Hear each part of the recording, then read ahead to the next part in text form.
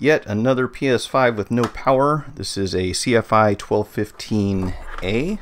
Yeah, CFI 1215A. Oh, and we get a beep. We hit the power button. We hear the eject button, but we are not getting a boot.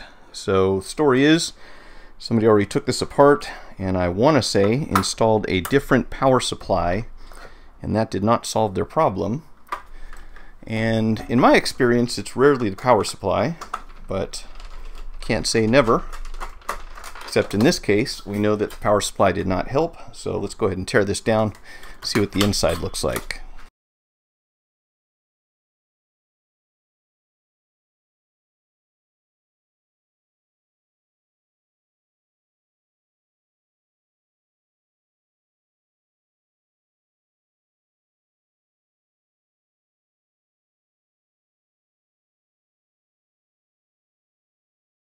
Now, I've had them act like this because of the disk drive before, so let's see if it's any different with the disk drive removed or disconnected or both. Still not even getting a light over here.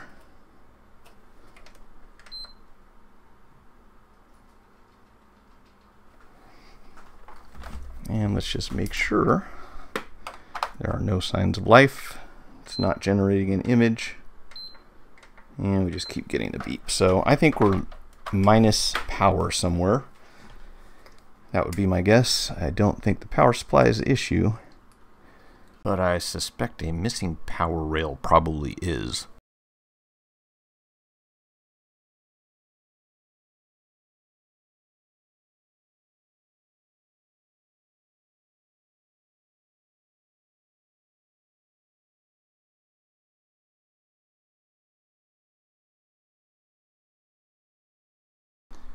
Alright, so let's see what we have here.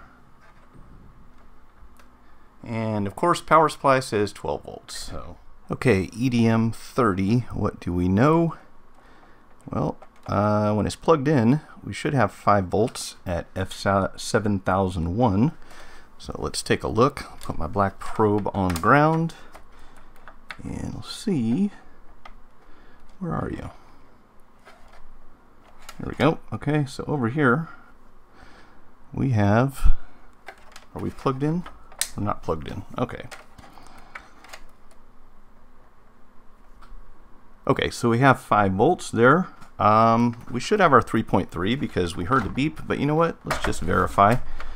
Down here where our power button cable plugs in, we should have 3 volts. Yeah, that's an odd angle.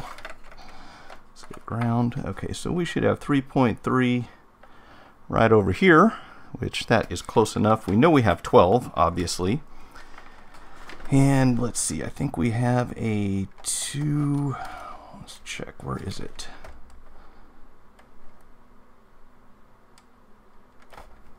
Okay, is it right here? I think we've also, oh, that's not it. Okay, over here, just moving across the board, I believe we should have 5 volts, although I have reverse polarity because I switched my probes. Okay, so we got 5 volts here and 1.8 on this side. And if we move down, I'm not going to worry about the fan. I'm sure we have our 12 volts there. Let's see, I think right over here, which, is this the same chip as I don't know. Okay, so right over here, we should also have 5 volts. Do not have 5 volts right here. Yeah, that's ground. Supposed to have 5 volts here. And then over here, look at that. We have 0.149. That seems strange. 0.014. And I think we have a problem. We have 0.251 volts there, and I know that all looks kind of goofy. But most importantly, we do not have 5 volts here, and in fact, I think that cap looks a little funny. Looks a little odd. I don't know if that's normal, but I'm gonna turn the power off, cut the power to the board, put this in continuity mode, just to rule out a short right over here, and we have a short right over here.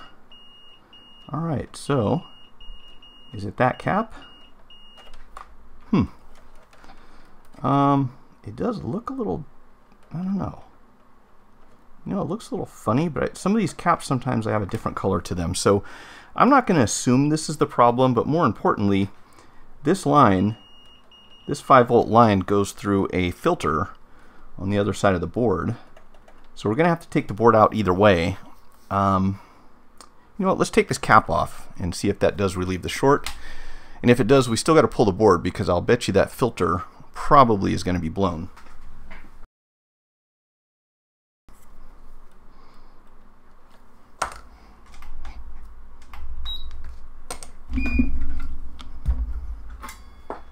So we'll get some leaded solder on here, make our lives a little bit easier, and with the tweezers, this should come off without too much drama.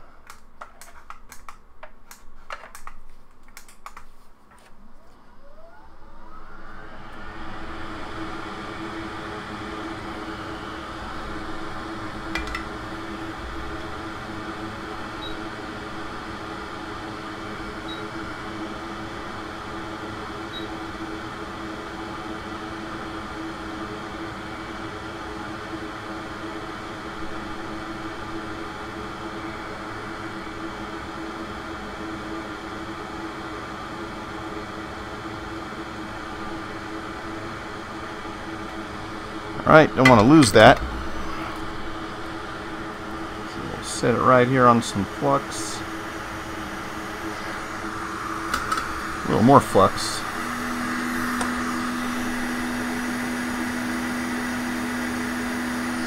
Alright. And you caught me using my crappy tweezers. I do that sometimes. Alright, so let's see if this is still going to ground. And it is.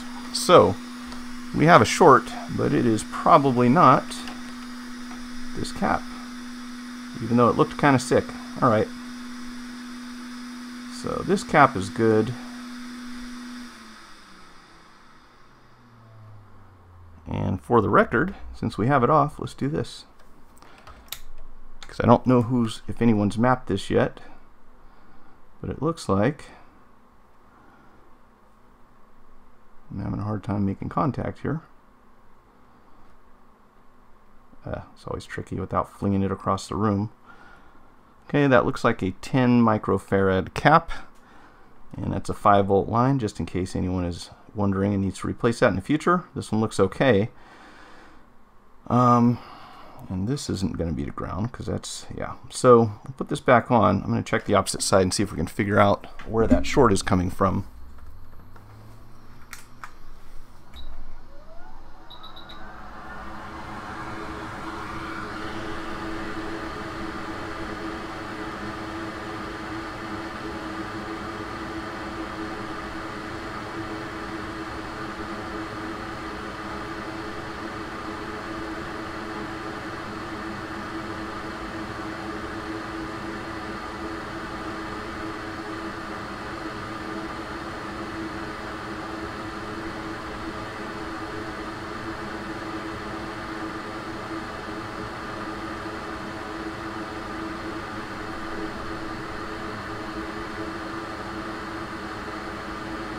And it's going to be hard to get enough heat on this board like that, so go back to the tweezers.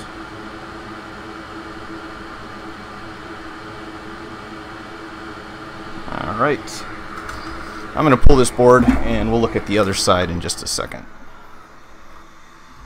Alright, so on the flip side here, we have that 5-volt rail that goes to F7502, and if we check here to ground, I'll put my probe on ground here, and of course we have ground on this side, And what? Okay, and we do not have ground over here. So yes, that filter is blown. Let's just check in diode mode for the heck of it and see what the value of this line is. We should have about 0.39-ish. And over here, we are straight to ground. So with any luck, it should be one of these three. If not, things will be more complicated. I wish that this little test point, or whatever you want to call it, this solder point was over here. That would make life a little easier. So I think I'm just going to pull one of these off. Actually, you know what? We might be able to do this without removing any of the capacitors. I will just rig up my power supply. I'm going to pause this for a second. Alright, so sometimes if you're being lazy, like I am right now, you can clip one part of, well, basically clip your ground clamp like this. Can we get it on camera? Okay. So I'm just going to clip one side of my power supply to the negative, which will be edge of the board right there. There's nothing on the other side in the way.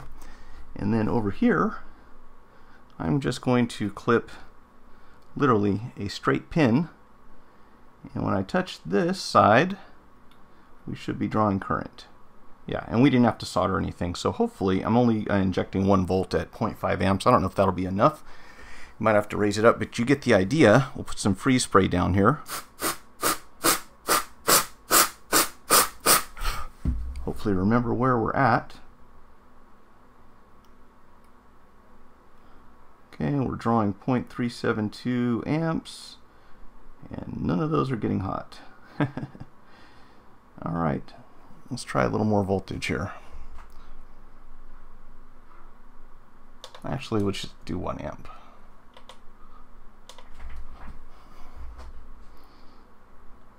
Could still be the other side of the board where the problem is.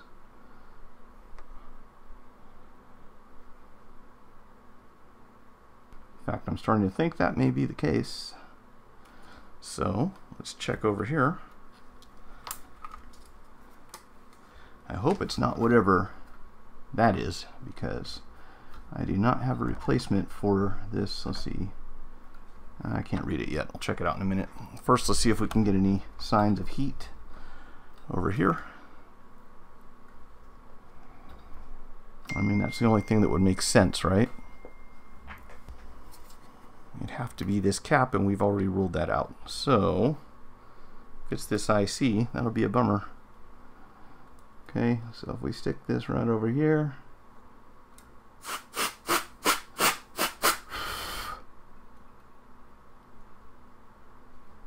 okay, I'm only drawing 0.167.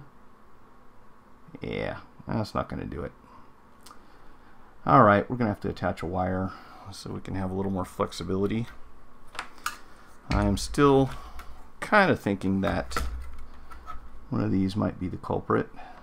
I hope. So you know what? I'm going to take the center one off. Sometimes when you solder a wire on here, it's easy to damage these. Don't want to do that. And I don't know what the value of these are. They're probably 10 microfarads also, but I do not know that for a fact.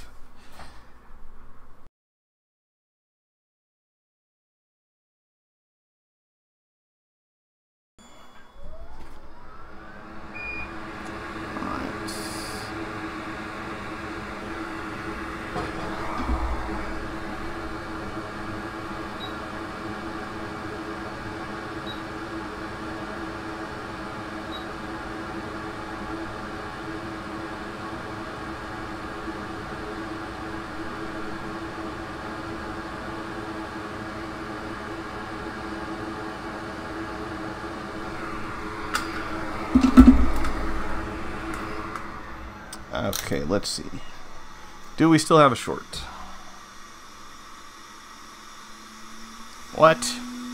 Ha ha ha. Alright, I'm going to turn this on. Look at that. Didn't have enough heat to detect it. We would have if I had increased the voltage and amperage, but I just happened to get lucky.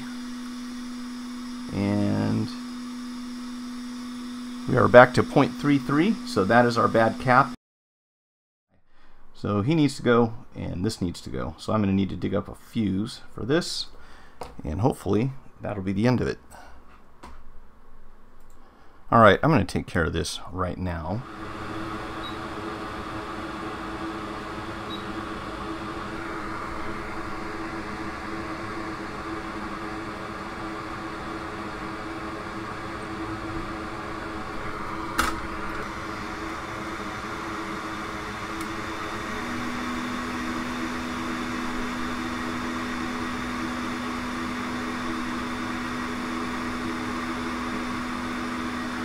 Alright, let's get the good tweezers. This is dumb.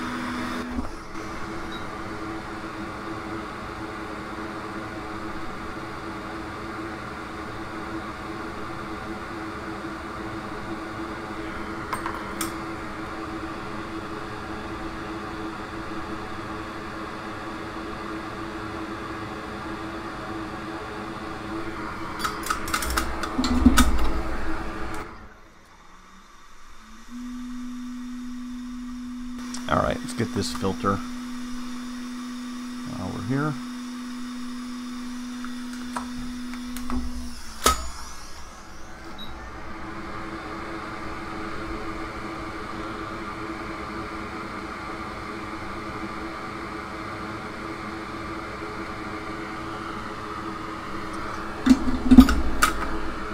And I will steal that from a donor board.